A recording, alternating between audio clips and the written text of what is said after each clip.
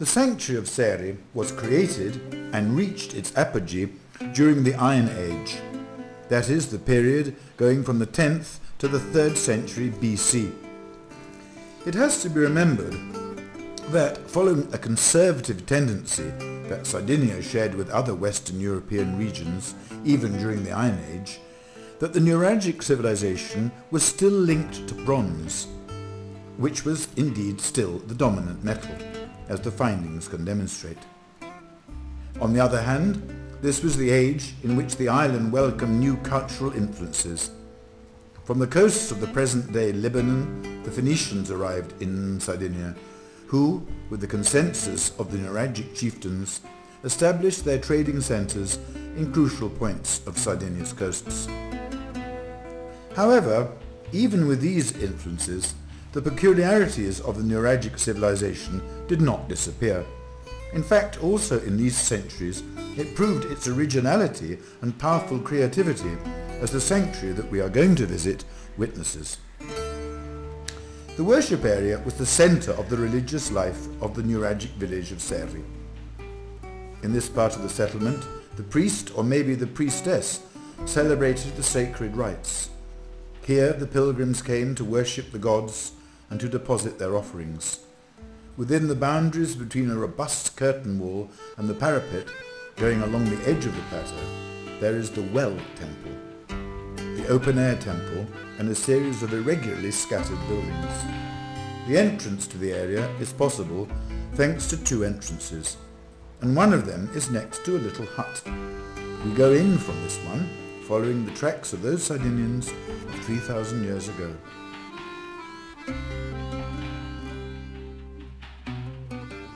The position of this small hut near the entrance to the temple area suggests that the keeper of the temple lived here, and this is why it was called the gatekeeper's hut.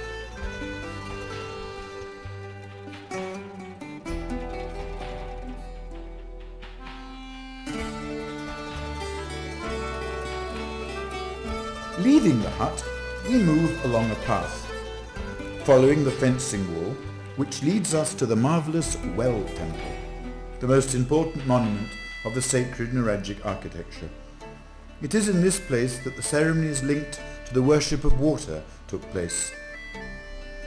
The religiosity of the ancient Sardinians was based on the worship of the natural elements, trees, stones, and totemic poles.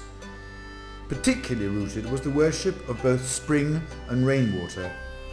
The temple is in an elliptical enclosure, a temenos, separating it from the rest of the sanctuary. As the other Sardinian well temples, it is composed of three parts: a hall, a descending stair, and an underground well, which together form a keyhole plan. The hall is square, with a floor of white easily limestone. Thence there was a 13-step stairway in basalt lava leading to the underground chamber used to collect water.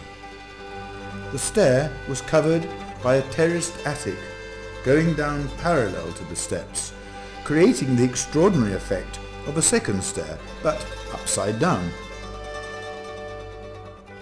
The almost cylindrical well room has a diameter of 2 meters, and its internal walls are formed by 20 lines of basalt ashlars perfectly dressed on the visible side. At the bottom, a wide hollow was dug, where water coming from the outside through drainage holes in the walls was collected and left to deposit its impurities. Today, the well has been restored down as far as 4 meters or so, but the considerable verticality of the walls suggests a further 2 or more meters in depth. The room was covered by a tolos, namely a false dome, obtained by overlaying stone rings whose diameter decreases as the building rises.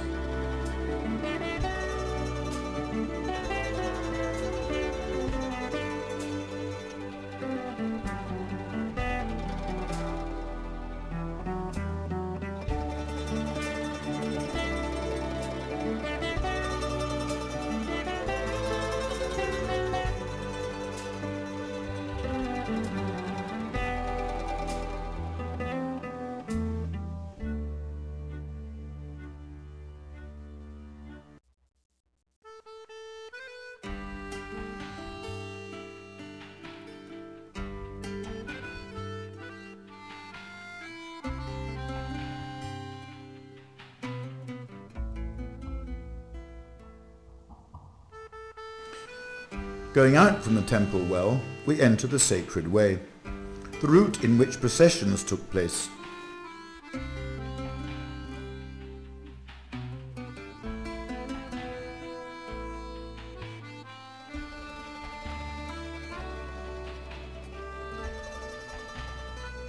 It is 50 meters long and 3.4 meters wide. In order to build it, this basaltic part of the plateau was partly levelled and partly paved with basalt, placed on an embankment supported by a terracing wall of basaltic stones to the height of half a meter.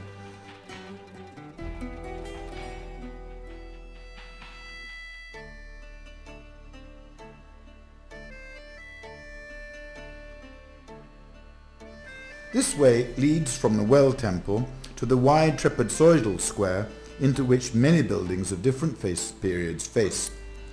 The most important among them is the hypatrational temple. At the end of this way there is the meditation hut.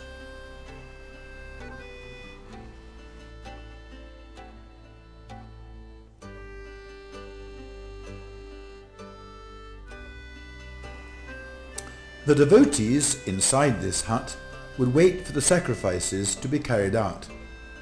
These were also occasions to bring offerings to the nearby open-air temple. 3 steps mark the entrance to the hut and lead to a round room of 11.5 meters in diameter. The walls have a bench half a meter high. Inside, a great quantity of Nuragic ex-votos were found, even if in fragments and all scattered. Pottery, large brooches, daggers, and the little sculpture of a priestess wrapped in her mantle are all evidence of the rites carried out here and near the temple we are going to.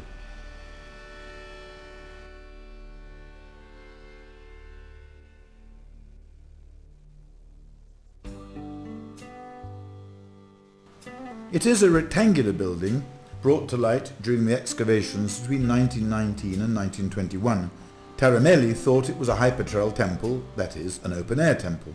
The walls, as wide as 2 meters, in origin were formed of rows of only partly squared basalt blocks, which were subsequently relined with more carefully refined limestone ashlars.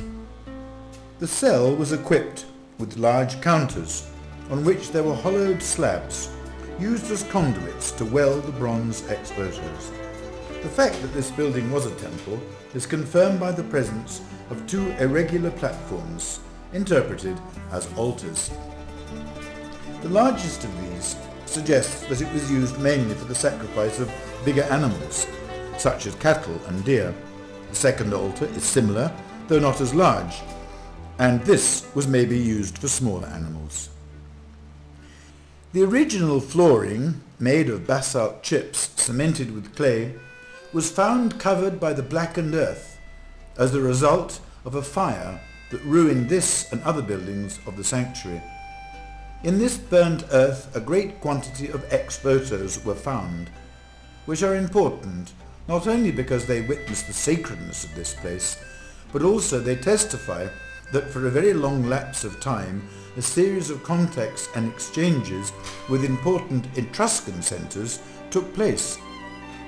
Next to the minor altar there is another rectangular room, separated from the cell of the little temple by a square ashlar room. Maybe this was used as a closet for the votive objects and perhaps as a sacristy.